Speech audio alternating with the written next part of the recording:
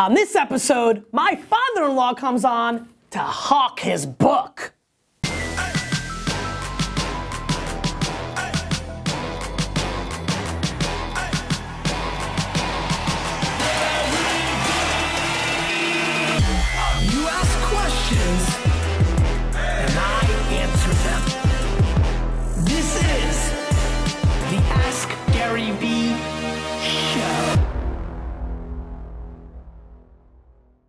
This is Gary Vaynerchuk, and this is episode 153 of the Ask Gary V Show. As you can see, in a rare situation. By the way, we're doing a double header today. We're doing a double header today, Peter. I'll introduce Peter in a second. We're doing a double header today, so that's the first time we've ever done that. So I like the fact that D-Rock and Stefan are both gonna actually have to work India. That's good for a change, right? And we'll be editing it up, and I'm excited. Are you guys good? I guess we can release them very similar at the same time. I'm excited about that. But Peter, why don't you tell the Vayner Nation who you are? Hello, everybody. This is Peter Klein, and yes, I really am Gary Vaynerchuk's father-in-law. It's true. In this episode, I'm glad to say we're going to reverse the roles a bit. And we're going to reverse Gary into moving from Mr. Answer Man to Mr. Question Man. Okay. But before that... Do you know this, India? No. Okay, good. Here we go. We got to be flexible in our business. Yep. And before we ask Gary to maybe ask a couple questions of why I'm really here sitting in on this version, I want to ask Gary maybe a bit of an introspective question, building on a question asked by... Mark Cuban in episode 151 and a half. Yes. I might be accurate or not. 150 and a half? When he wanted to know, and I think he basically asked Gary, when you interview talent, what are a few of the key questions you ask in almost every interview? Yes. So my question to you, Gary, is really three parts. The first two pretty fast. But in your history, from a kid on through today, was there ever an individual, guy or gal, who you think intensely disliked you? Yes or no? That knew me? Yes, sir.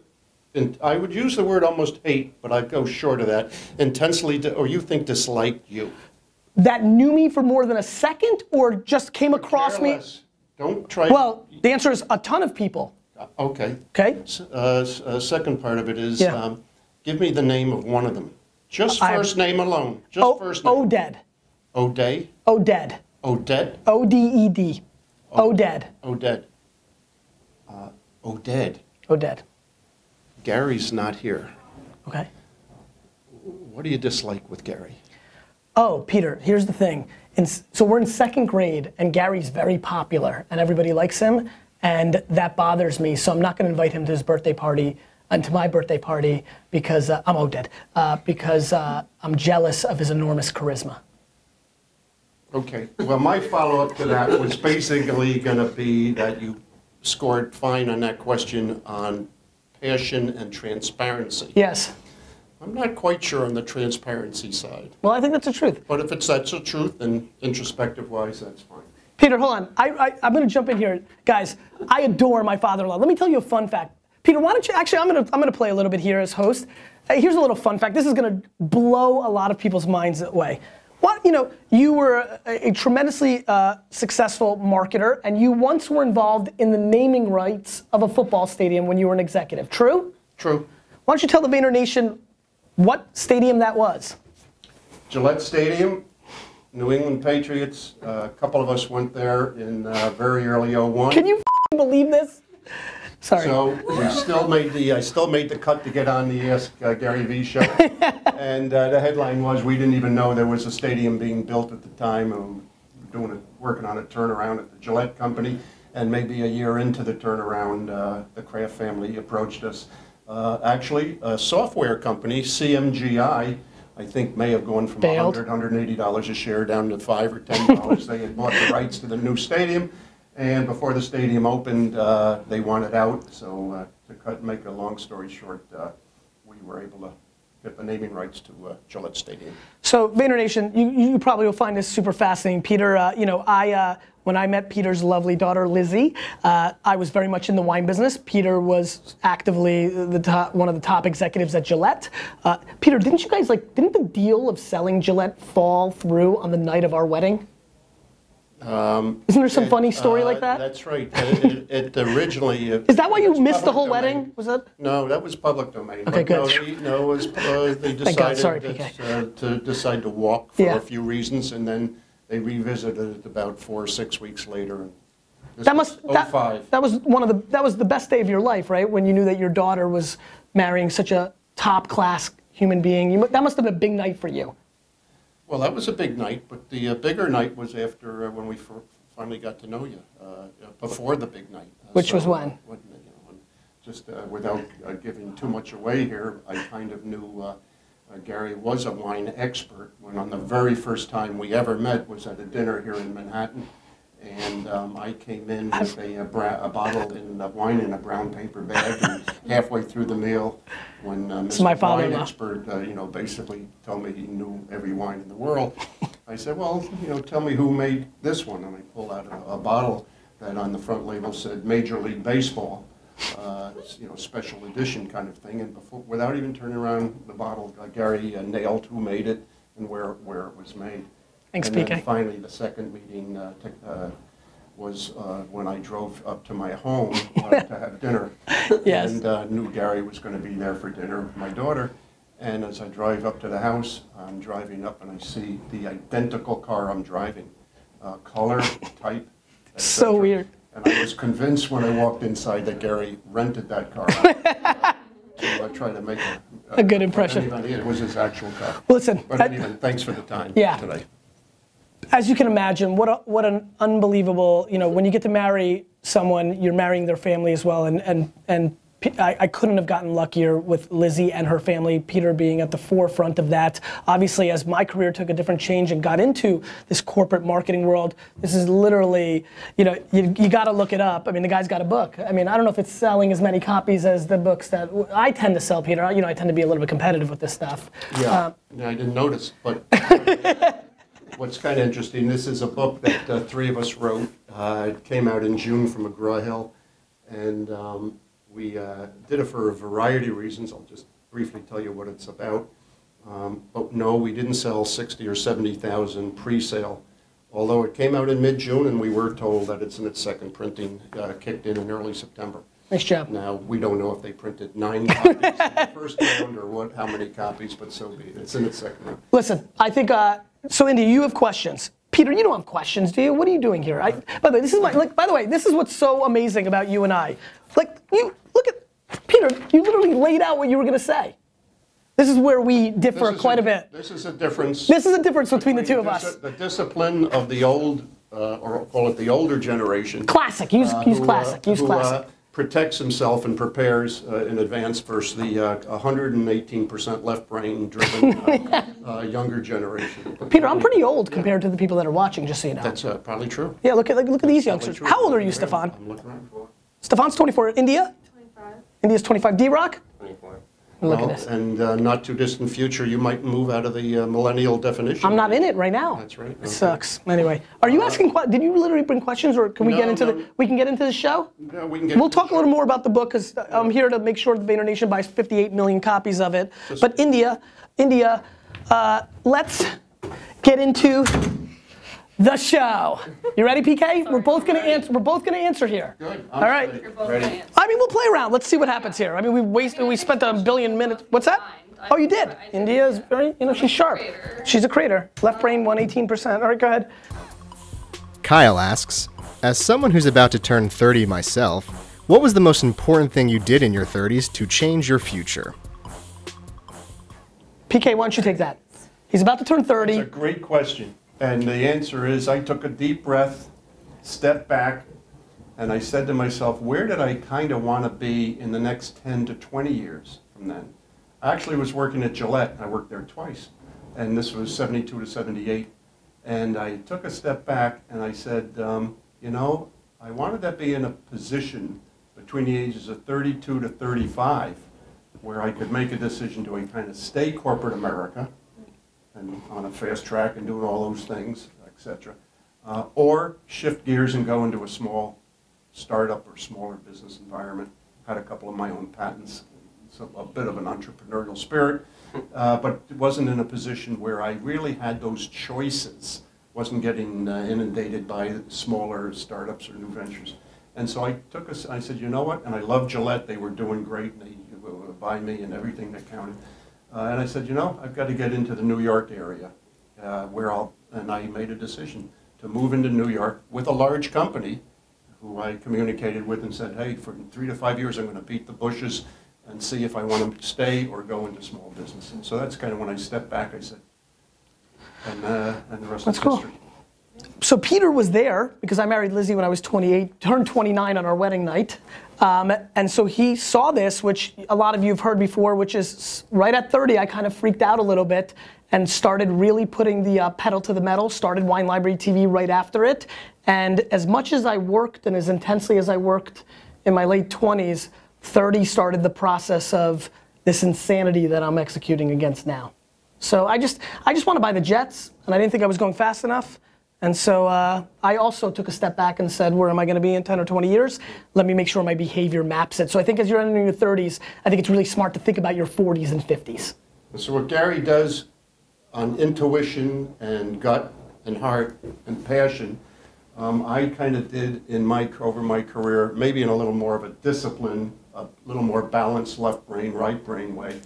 And it was a driver of why we decided to write the book, Think to Win, was to try to bring some very simple concepts and how-tos in the world of strategy and execution to folks who are working in small, medium, large companies, public or private, even in the not-for-profit sector, where they can take a step back and say, hey, look, here are a few principles, a few how-tos to get folks aligned, fact-based, not myth-based, and get aligned on key issues, key opportunities, and how do we execute.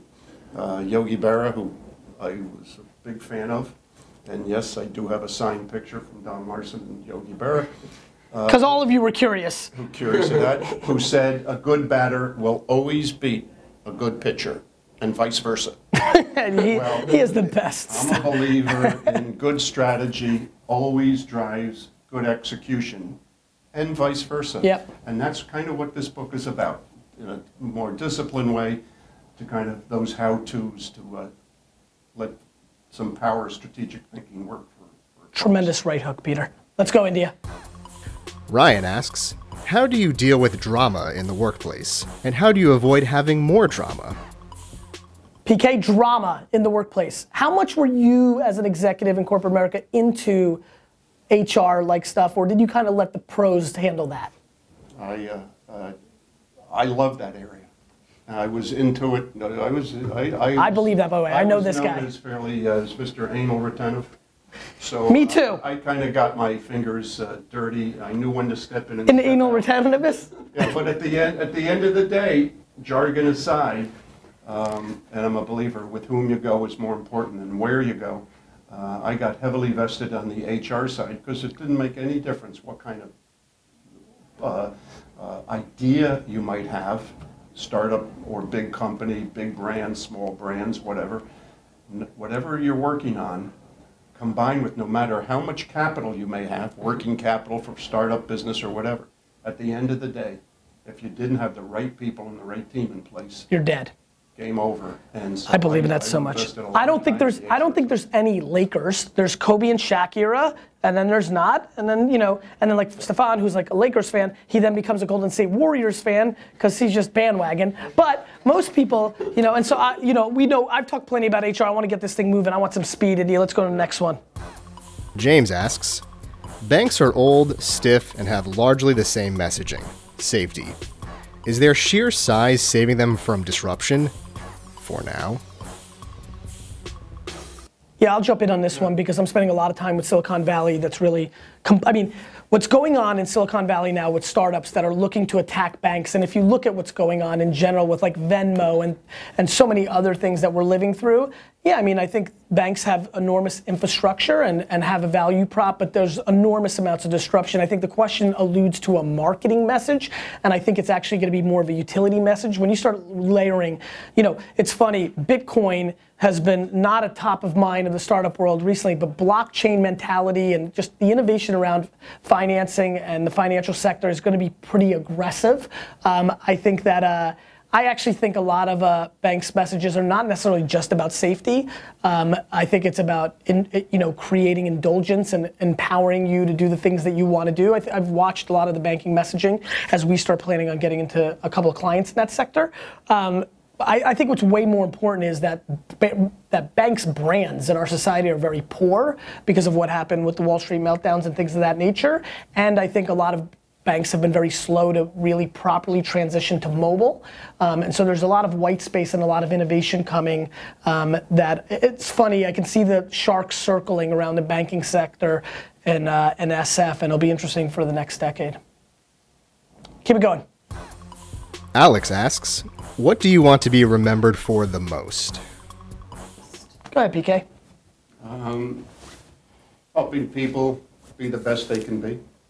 Family and otherwise. It's awesome. For me, it's there's a lot of different things I think about, but one of the things that I really want, I talk a lot about guilting everybody I ever meet to coming to my funeral. I'm very passionate about bringing more value to people than they brought to me. One of the things I admire so much about my father-in-law, Peter, is it's scary to me how many, we're different, clearly in certain ways, but boy, do we have a lot of similarities. And when I started to get to know him, it was interesting to me how his wife, Anne, who's amazing, would talk about him, and I was like, that's me, that's what I like. I like that everybody comes to me for help, and I help them, and all those things, and so that's what I would say, 51-49, that I gave more to them in our relationship than they gave to me. That said, if you agree with me, I think I better rethink my position. Okay. Groucho Marx, 1938, duck suit. But next question. Peter, good news. This audience doesn't even know my 1990. You don't even know who Groucho Marx is? Do you know who Groucho Marx is? Okay, good. Stefan, tell the truth. No. D-Rock, no. Peter, they didn't even know who Samantha Fox was. Oh, that's different. Do you know who Samantha Fox is? No, yeah, I know. These are generational things. You can't compare Samantha Fox and Groucho Marx. Yes, Groucho Marx is much more classic. I agree with that. Line is, India. folks, if you don't know who Groucho Marx is, Google him, look him up. Google him. Let's go. Last one from Stefan. Stefan. Oh. Stefan asks, Gary, you talk about hustle a lot, but what cost did you have to pay to get here now? Peter, you worked really hard. That's a great, I would say, at the end of the day, there doesn't have to be a cost. And I really believe that. Got everyone's attention. You're talking to a guy who kind of spent a career at maybe averaging number of hours, say almost 6.25 to 6.5 days a week, 12, 14 hours average days over an entire career. Now, having said that, you're giving a lot of insight to why Lizzie is able to deal with my insanity here. So beyond multitasking and learning how to do all this stuff, when again, you take a deep breath along the way and you step back on the things that make a difference and the things that count that you want to focus on. And to me, family first. So I always planned. I was traveling a lot. Half my career was in the consulting business. And I traveled a lot, but I always tried to do day trips, get back in time for a late dinner, whatever, be there when the kids took baths. Managed Little League teams from my son's... How was Alex Klein as a Little League baseball player? He was all defense, a little offense, but not that. Yes, but, on the record, Alex, he eat held it. his own and he was a starter. Okay. But All you defense. find time, you make time, and you try to balance it out. And so I don't know if there were any real trade-offs on a day in and day out basis. Doesn't have to be. If you let what you're focused on solely run your life, there will be usually people, family, relationship trade-offs. I fully believe in that. I think the practical level is that probably you and I got to spend a little less time. What we gave up was our passion for business or our careers probably came at the expense of some other potential, hobbies and other leisures, that it didn't come at the expense of the family, but you maybe never developed your golf game or your tennis game or fishing or other things that could have been interesting to you in your life. That's because, right? I would say that's what I can feel. I mean, I've got the Jets, so I've got a thing for me, but I definitely aren't, I would be very interested in all these other little things, but I punt them for the business. Great point. May or may not be necessarily relevant, I think, because when you step back, and in business, we make the point in the book, which is, by the way, Think to Win, Unleashing This is the Power best. of Strategic Thinking. I'm in the advertising business. Link that up, boys. Let's make sure we link that up. Amazon, 23 testimonials from CEOs and others. This is awesome. But that said, life, personal, business, relationships, is about making choices. 100%. And so there's always choices to be made. And if you get your top 2 or 3 priorities right, the order of magnitude of the next level of those kind of choices maybe, are not as relevant. That's right. If you try to be too much, too many, then you run into a storm. Let me close this with something that I think will connect with the audience because it's a truth and it's something I admire tremendously. I know this dude very well. This man's retired. From the day you retired, I have I visit him in Florida and different things of that nature. His retirement hustle is substantially stronger than a lot of people that I know's work ethic in their normal environment. I look at you and I get pumped because I'm like, cool, if Peter can retire like that, which means, I don't know, working all the time, maybe I can retire like that. So I appreciate the air cover. I just wouldn't count on it. Meaning you think I'll lose my passion? I don't think you've developed the kind of relationships and networking I have. Please. Is that you really believe it? All right. I'm gonna ask you to ask a question of the day. If you want to ask this audience, entrepreneurs, young millennials, all ages and shapes and sizes, but obviously skewing a little bit younger than you, what kind of question would you like to ask them to answer in the comments? Because I know you love reading it. Peter reads all your comments. He always wants to jump in. He razzes me. He's like, Sally said you stink. So he's paying attention, boys and girls. One thing I learned over my entire career in academia as well as in business, especially relative to startup businesses, 1 to 3 year old businesses, working on big brands at big companies, etc., was at the end of the day, it came down to 2 or 3 words that I would always ask when anyone brought in an idea for a new ad campaign, a new product, a new consumer promotion idea, a new opportunity within a company, small, medium, or large. It came down to 2 or 3 words. And if they could answer the question for these 2 or 3 words that went together, by the way, and I'll tell you right now, the middle word was and, so you only need 2 more. What would be your 2 words that you think every successful business needs to be able to address? Blank and blank. I like it. Yeah. We'll see what you have to say. The answer is not blank. Got it. Peter, I love you. Cheers. Give me a kiss. Good. You keep asking questions. We'll keep answering them.